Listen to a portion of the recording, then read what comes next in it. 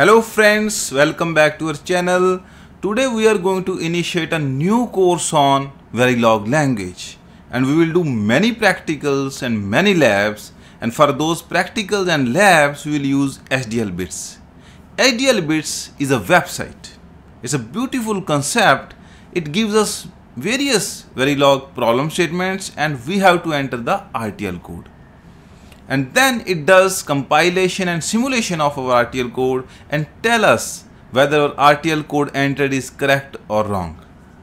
And for the compilation and simulation they use industrial standard tools. For compilation they use Quartus, and for simulation they use Model Sim. So both of the tools are industrial standard tools, but for the user they are free and they give a very good user experience.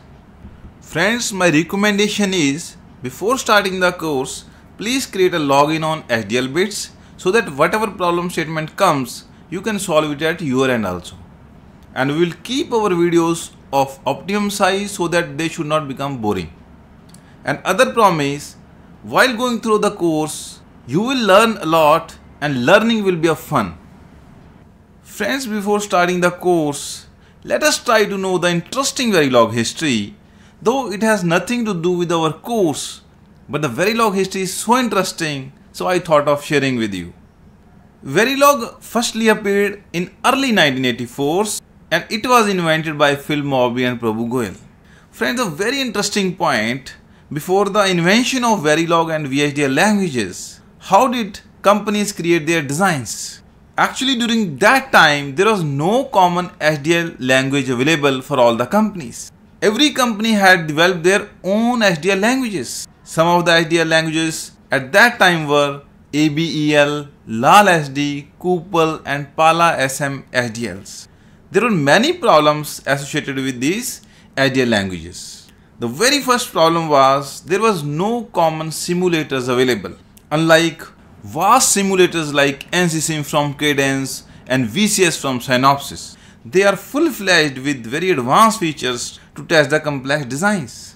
The second hurdle that was, designers has to write gate level modeling of their designs. Behavior level modeling was not supported by these languages. That means the designers had to know the complete design at the gate level, then only they could write their HDL language. Third, the major problem was very less support to test their logic. There was no powerful verification language where verification engineers can write their test cases.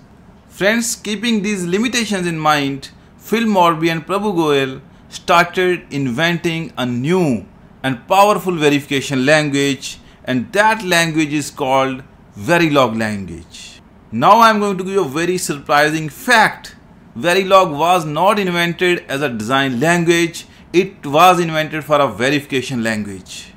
None of its syntax was synthesizable. It was only used to write test cases to verify a design. But with the passage of time, as the language becomes very popular, this language emerged as a design language also, and slowly it got standardized and it got IEEE standard Verilog 95. And then its next version is Verilog 2001 and the refined version is Verilog 2005. Friends, with the passage of time, behavioral modeling was added in the Verilog language and it was a blessing, a boon for the design engineers. Now engineers can write complex designs in a shorter span of time with a lesser RTL length. Not only this, friends, addition of behavioral modeling becomes a boon for the CAD companies also, because now they got a chance to develop logic synthesizers. What is a logic synthesizer? A logic synthesizer can convert a RTL code written at the behavioral level into a gate level netlist. So commonly used synthesizers these days are DC compiler, RC compiler in the ASIC domain, and in the FPGA domain, XST from Xilinx and Quartus from Altera. Altera is now acquired by Intel, so it is Intel now. Friends, another very important fact about Verilog is, what does Verilog abbreviates for? As I already mentioned that this language was invented as verification language. That means verification plus logic. Verification of logic. So if you take veri from verification and log from logic, it becomes Verilog, a language which can be used for the verification of digital logic. I hope that it will be interesting fact. Friends, I think this is enough for this video, and in the next video I will tell you what are the advantages of learning Verilog language. So I created a video with the title which language you should learn, and there I have put up various practical facts why you should learn Verilog and System Verilog. And after that we will start our course, and those people who are not interested to know what are the advantages of Verilog or System Verilog, they can skip that video and they can directly go to the actual content. With this I am going to end this video, and I hope that this would be quite informative for all of you, and in future also we are going to create many such videos.